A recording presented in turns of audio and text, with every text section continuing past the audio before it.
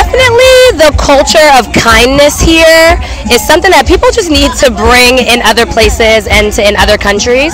There is so much kindness here and people wanting to collective culture, which we don't always have in the United States. And it's just amazing to come to Ghana. I was telling to my cousin, I was like, can you imagine, like, everyone here is black. Like, there's rich black folks, there's crazy black folks, there's poor black folks, there's just black folks living their regular life. Like, everyone is black here. There's just various demographics of seeing blackness as not a monolith. But Ghana is a place that they can come to and just kind of celebrate their blackness. So I think what I can say, like, medasi, so I can say thank you. I can't remember how else to say nothing. But I know that the people, I know what I mean when the people be like, fine gal. And I be like, yeah, that's me. Will you be shocked to be married to a Ghanaian?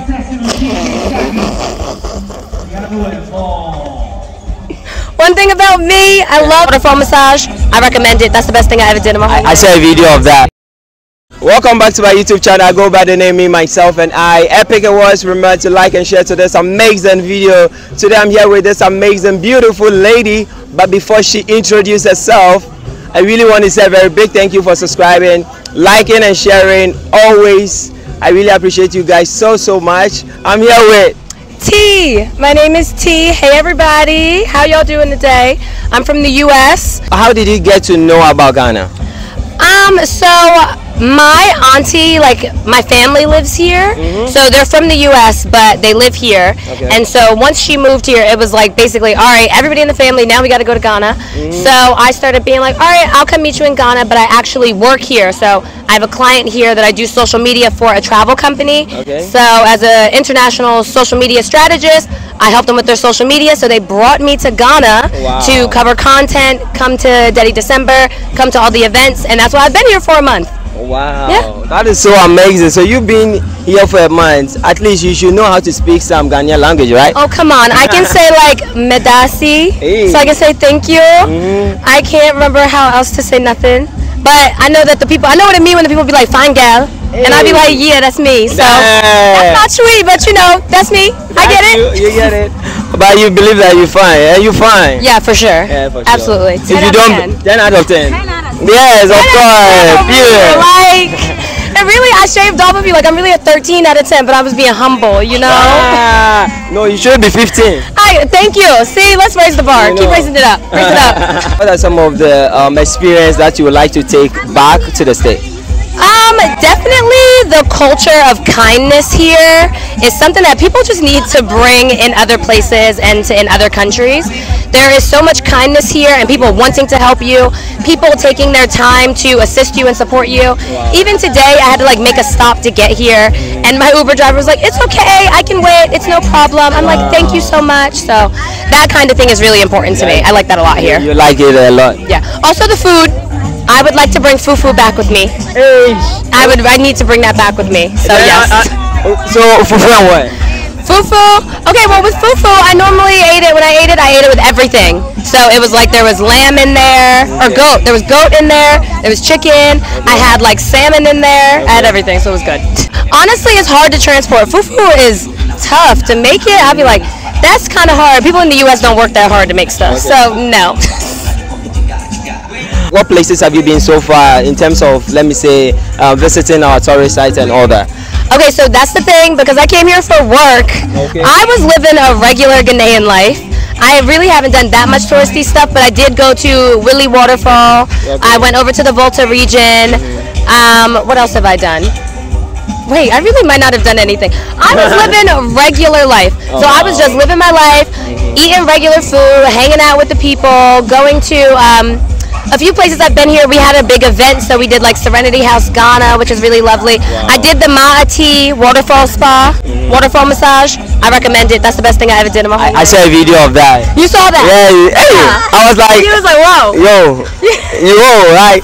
You guys are seeing the video on your screen right now. Yes. Tell me in the comment section, what do you think about this massage? This massage, I'm going to learn massaging now. Exactly, you have to. Somebody messaged me, they said, T, I want you to switch places. They said, if I could switch places with anybody in the world right now, it would not be you. It's with the guy massaging you. I said, you're fresh. I said, you are fresh. Oh my God. But no, it's for real. Like, seriously, if you come here, get that massage. That's true. Come and get that massage, okay? Ladies, come. Ladies, come. Because he gonna learn how to massage now anyway, so then you can have him. You can do the massage. Yeah, I can. Yes, amazing. What do you think we can do to bridge the gap together? I feel like so much good stuff is already happening, which is trying to connect the diaspora back to West Africa and Ghana. I mean, with the Beyond the Return and Year of the Return and all that kind of stuff. Like, people know that Ghana is a place that they can come to and just kind of celebrate their blackness.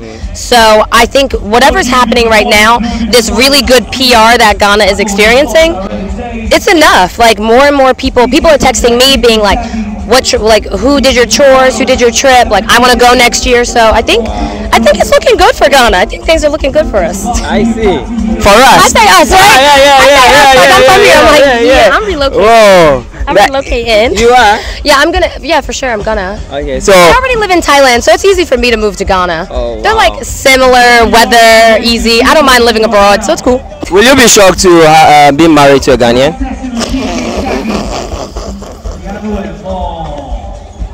One thing about me, I love an international love, so no. I would not be surprised if I end up married to a Ghanaian. Oh, okay. That sounds like something I should do. Just try it out. Yeah. So why are you waiting? Who are you waiting for? Oh my gosh. I'm just waiting for the perfect man to come along. So if you're out there, say it out loud. See, y'all fresh. Y'all are fresh. See, this how you end up being married to a Ghanaian without even knowing you're married to a Ghanaian. See, because they fresh like this. They slick. Ghanaians, y'all slick like that. You're like, so who is your perfect man? Who would that be? I can't. Y'all mess. If you have one question that you wish I could have asked you, what would be that question? Any questions that you could have asked me? Yeah, that I did not ask you. I have so many, but I want you to give me a question that you wish I could have asked you. Maybe you could ask, like, thinking about how many people from the black diaspora want to suddenly move to Ghana, like, why do people want to move to Ghana? So maybe you could have asked me, like, why do you like Ghana enough to live in Ghana? Okay. So yeah, you could ask that. The answer is yes. Okay. I like Ghana so much. I think, like I said, I think the mindset, people are kind, people are understanding, a real level of collective culture, which we don't always have in the United States. And it's just amazing to come to Ghana. I was telling to my cousin, I was like, can you imagine, like, everyone here is black. Like, there's rich black folks, there's crazy black folks, there's poor black folks, there's just black folks living their regular life. Like, everyone is black here. There's just various demographics of seeing blackness as not a monolith, but very much as a wide range of type of people that we get to be, which is amazing. Yeah. All right, thank you so much for joining Epic Awards. It was so nice to have you on Epic Awards, to be honest with you. I really appreciate your time, but we are going to still do a sit-down talk with her. She's going to be on this channel again, but this is just a brief for you to know that she's going to be here again, because she's going to be here again. Sorry, I beg your pardon. All right, so where would they find you? On my social media? Yeah, social media. Oh, I was like, I don't know, maybe you'd find me on an airplane most of the time.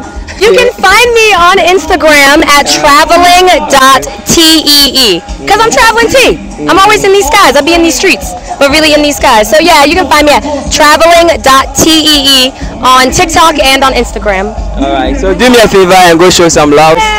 Yes, big hug. I'm so glad you reached out. Bye. Peace out.